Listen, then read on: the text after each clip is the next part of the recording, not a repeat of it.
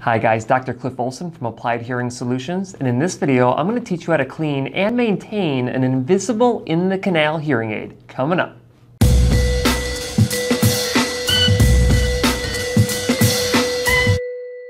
Cleaning an Invisible-In-the-Canal hearing aid is extremely important. They live in the harshest area for a hearing aid, which is deep inside of your ear canal. What it's exposed to is more earwax and more moisture and debris from inside your ear canal. If the hearing device ends up getting dirty, the sound quality and the general functionality and longevity of the device won't be as good. So that's why it's extremely important to maintain the cleanliness of your Invisible-In-the-Canal device. In this particular video, I'm going to cover the Phonak Titanium device. Invisible-In-the-Canal devices generally require more cleaning and maintenance than other types of models because they live inside of your ear canal, which is the harshest area for a hearing device. It's subject to more moisture, more earwax, more debris, things like that, and any little bit of dirt or grime can affect the performance of these hearing aids substantially. Not only that, but if you want your Invisible-In-the-Canal hearing aids to perform well for a long period of time, then maintaining them is extremely important. When we're cleaning an in-the-canal or Invisible-In-the-Canal hearing aid, we need to make sure that we have a few things. First is an alcohol pad. Second is a Kleenex.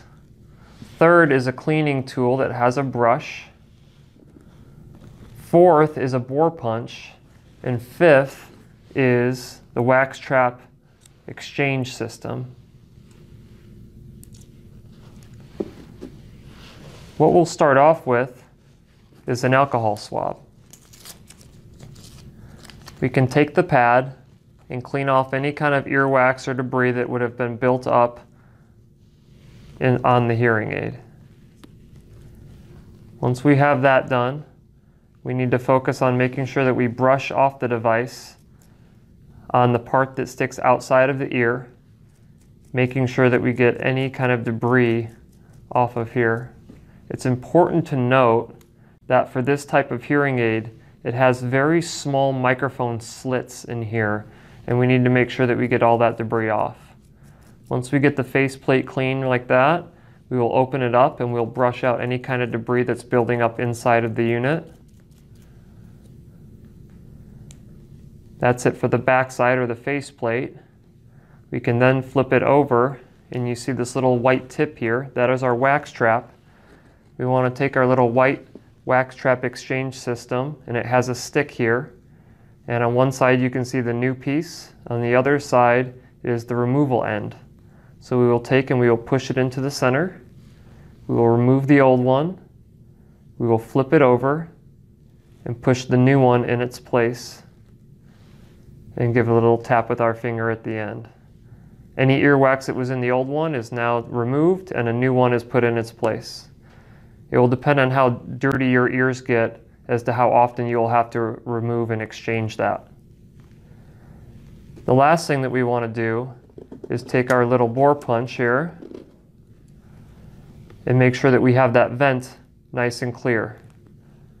And we will run this all the way through that vent hole that is just below the white wax trap. If that ever gets plugged, it will give you the perception of maybe you talking and feeling like you're in a barrel, or your own voice is amplified too loud and you don't like the way that you're perceiving that sound. That is how you clean an Invisible-In-the-Canal or in-the-canal hearing aid. So there you have it. Those are the basics that you can do from the comfort of your own home to maintain your Phonak Titanium hearing aids. A couple other things that you're going to want to make sure that you do is use the dehydrator kit. If there should be no debate that you should be using a dehydrator kit with Invisible-In-the-Canal hearing aids. They are subject to moisture constantly. Just because you're not, showering and letting water get in your ear doesn't mean that they're not subject to moisture. Your body is putting off moisture constantly, particularly inside your ear canal where you have skin surrounding the hearing aid at all times. That being said, there are 3 different types of dehydrator kits, some that use silica beads, ones that use just a warming tray, and then others that force air through the hearing devices and remove moisture that way. I would highly recommend for this particular type of hearing aid to use the ones that actually force air through the device. Another aspect that you shouldn't overlook is that you should be going in every 3 to 6 months to get these devices cleaned by your audiologist or your hearing care professional. They'll be able to do maintenance that you can't do from your home and will maintain the longevity and the sound quality of these devices for much longer. That's it for this video. If you have any comments, leave them in the comment section below. If you liked the video, go ahead and give it a thumbs up, and I'll see you next time.